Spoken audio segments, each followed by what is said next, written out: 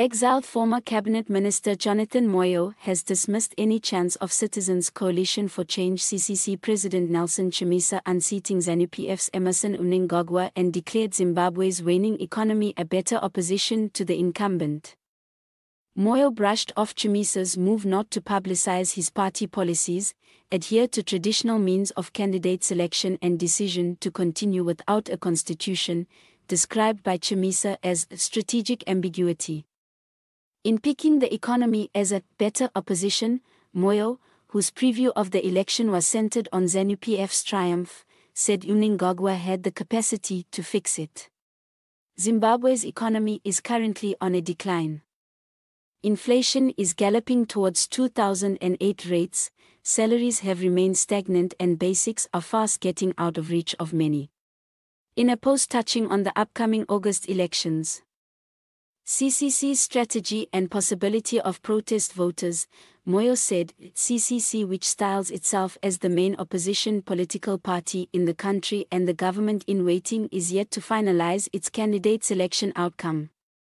The only visible and potentially deadly opposition is coming from the teetering economy, which is approximating a free fall, but which the government can still stabilize, although time running out. The reason for the comatose opposition ahead of the election was perhaps inadvertently given by CCC leader advocate Nelson Chamisa in an interview with Blessed Mlanga on Trevor Cube's online television HSTV on April 20, 2023, when he said, "Our biggest thing is what we call strategic ambiguity. The doctrine of making sure that the enemy doesn't know what we are doing, whether in foreign policy or in politics.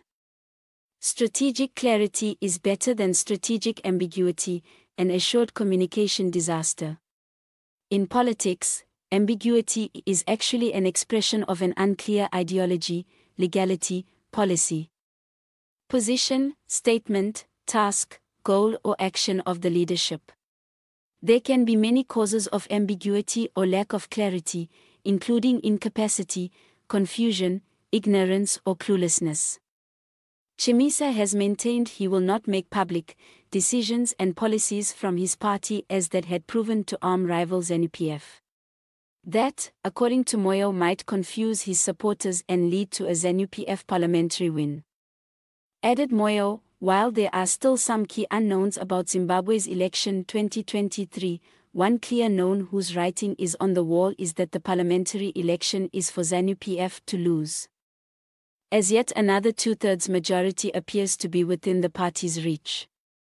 Although Chamisa has alienated himself and his CCC from Morgan's Vangerij's traditional MDC base, and while he has lost the 2018 support inspired by the late President Robert Mugabe and by the protest vote he got from Zanu-PF elements who felt hard done by the 2017 military coup, the 2023 presidential election is still likely to be tight due to new protest votes principally fueled by the wobbling economy.